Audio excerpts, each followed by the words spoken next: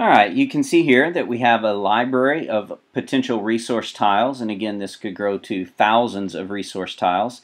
In this case we're looking at our editing videos tile. It's a very simple tile, has a nice embedded video, a couple of links to some external sites, but now we need to add these resource tiles to a section of our book.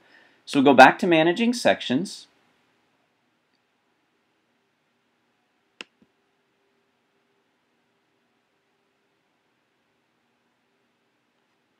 And we want to expand our Microsoft Office book. We want to expand the PowerPoint chapter. And we are dealing in the Media chapter. So we'll click Add Resource Tiles. And you can see that this section's title appeared here. And we simply drag available tiles over to the left.